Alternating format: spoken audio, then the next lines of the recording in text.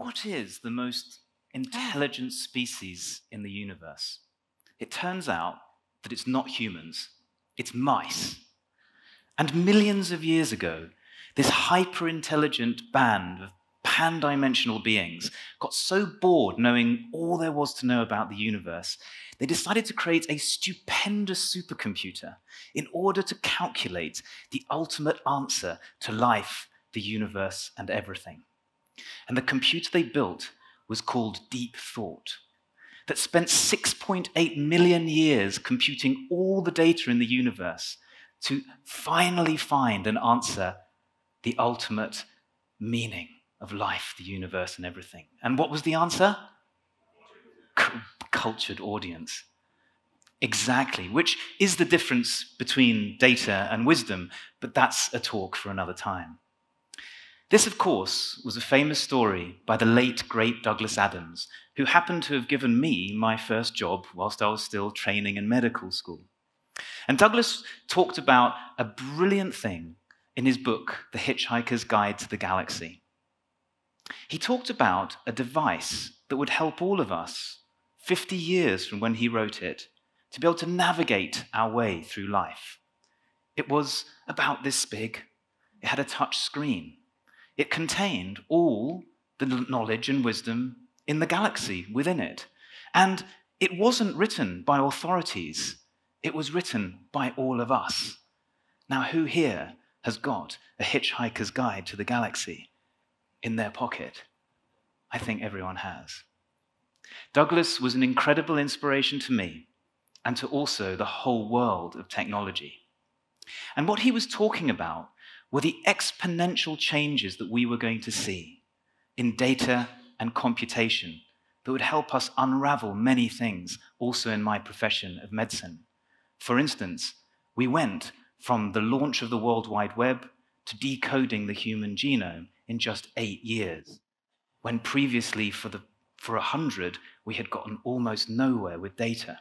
Exponential advances. But where is this going to take us with respect to medicine? Well, this 100 years ago was a state of the art. In Bombay, you could go to the pharmacy and you could get squibs, malaria medication. And you had doctors like William K. Kellogg's, the guy who invented cornflakes. His brother, Harvey, was going around doing all sorts of stuff that would be struck off doing today, but that was the state of the art. Fast forward 100 years to today, and quite remarkable things have happened just in the last few years. Professor Antianades from Oxford, using computer vision to look at old CT scans to finally see why it is that so many people, especially in India, die of heart disease, even though they haven't got any plaque in their arteries, completely invisible to the naked eye until very recently. So, with all these exponentials, where will we be in 100 years' time from now? Well, to answer that question, I'm going to go back in time, to even before Hippocrates, to my favorite point in history. I hope you all know what that is. Let's see.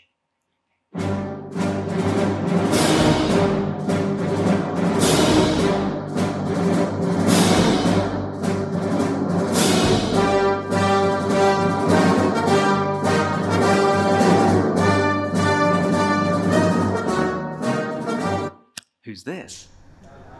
A very cultured audience, yes.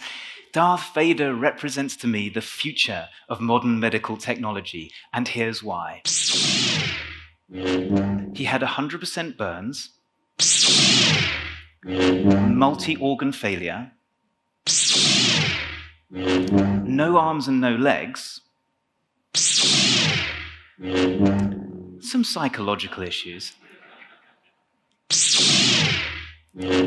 some minor problems, and of course,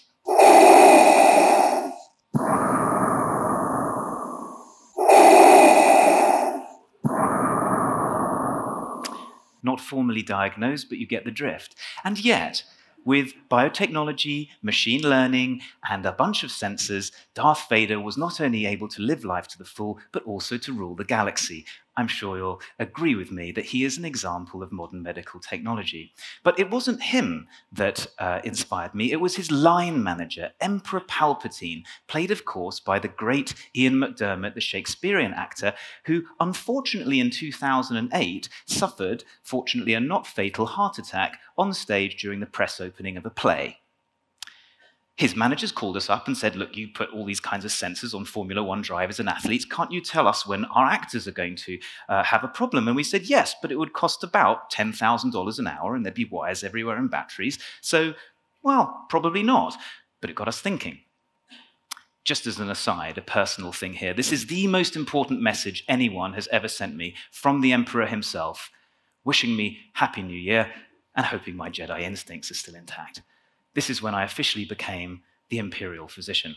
But I don't work on the Death Star. I actually work at my medical institute in London with 50 other people, and we work with elite athletes and people doing extreme things, including celebrities running 43 marathons in 50 days, or others who want to swim the Channel, and also rather interesting experiments like this one, where I was thrown in a cage with a heavyweight cage fighter in order to see whether rest, ice, compression, and elevation really worked. I lost. But seriously, we apply what we learn not only to athletes, but also to the very sickest people, including those with cancer. And we're able to improve outcomes by early detecting things going wrong, but only with a huge amount of data, much like we do in aviation. The following shows that if you plot some of the metrics which we measure, you can actually tell when someone is going to die. You can move the curve along by doing good things, but it's incredibly powerful data, much like we use in aircraft. This is the 787 that I flew over to India on, very safely and very efficiently, mind. It produced 1,000 gigabytes of data in its journey.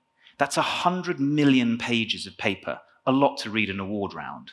By 2025, we will produce 100,000 million gigabytes a year from the aviation industry.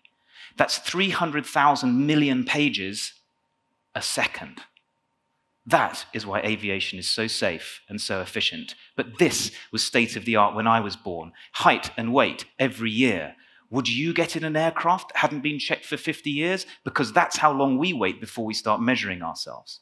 Fast forward to 2014, exponential technology applications. We built a system that could take loads of different biosensors, including this one. Robbie Savage and Alan Shearer sat on every seat in Wembley Stadium, and we could tell that Alan Shearer was going to win 2 days in advance because of the signal. This is a device that for 5 days can measure ECG, respiratory rate, heart rate variability, stress, body posture, accelerometry. $10,000 an hour just 10 years ago. How much today? I'm wearing one now. I could take it off and I could throw it away. $1 a day. Exponentially advancing technologies. This is a very important point. We're spending trillions of dollars on healthcare, and about a third of it is completely wasted. We have to do something about it, and our thesis is that we can save trillions of dollars eventually for about $1 a day. Health systems are wasting a tremendous amount of money. Where is India, though? India is only spending 1.6% of its GDP. So in order to prove outcomes, surely we just make the country richer and spend more money. But the answer is no, because the richer you get, the sicker you get.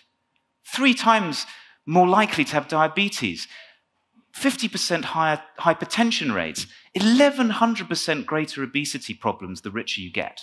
Wealth is not the answer. The problem is that we suffer from aging. We are all getting older. And to crack that part of biology is a data and computation problem we're working on, but we're far away from it. And even if we crack that, there's also health systems. They're complex too. And if we crack that, then there's politics.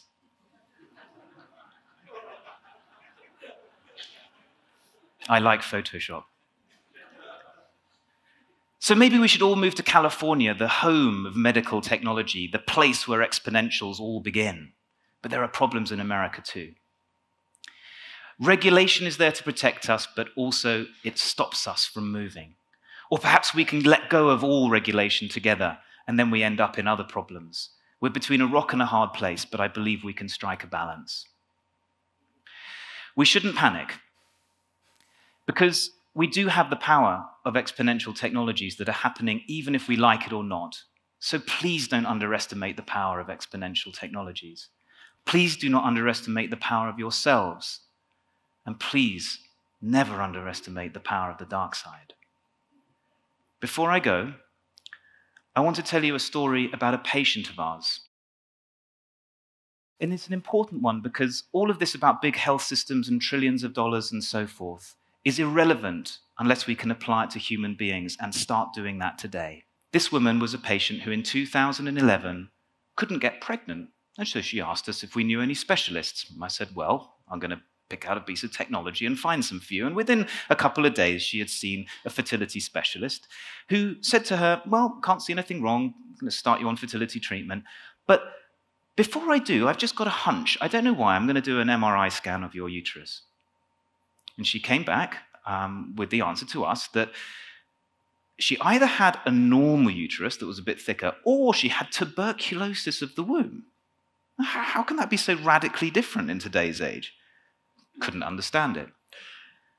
The specialist decided to do an exploratory investigation because this was a bit weird. And so off protocol, he did the investigation and he gave her the answer to why she couldn't get pregnant, the answer to why she could never get pregnant, and that's because she had cancer throughout the entirety of her womb. An emergency operation was planned, her chances of pregnancy dashed.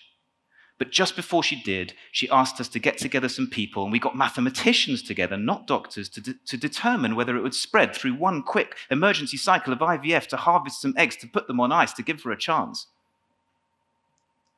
And she did.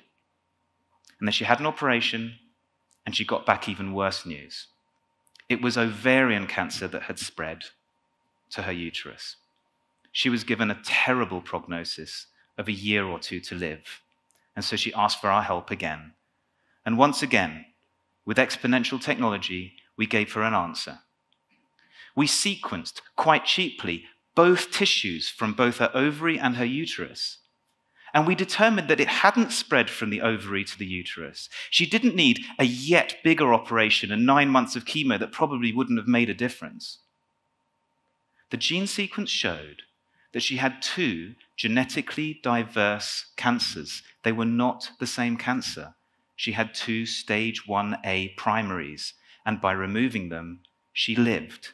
She was not cured by medicine. She was cured by data.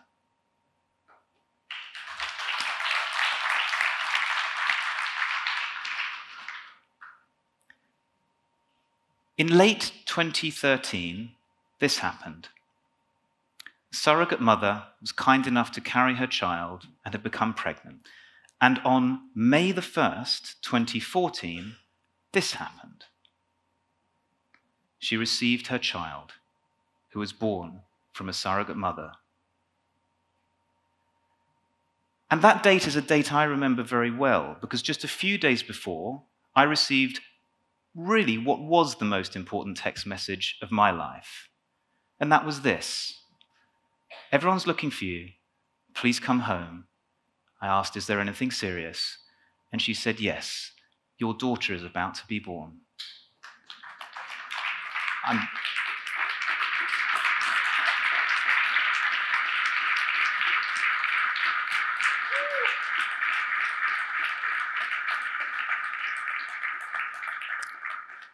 This lady is not my wife. She is my wife. She's not my patient. She's my wife. And Sienna is our baby daughter. And the reason I wanted to share this story with you is because it's incredibly important for us when we talk about all these technologies to not just think about big health systems and how much money we can make or how much money we can save, but to remember that we have to use all of our efforts to put these things into place today, because individual lives count on it. Not only to save costs and so forth, but sometimes to save lives by doing less. sometimes to save lives by doing something, and sometimes even to not just save a life, but to create new ones.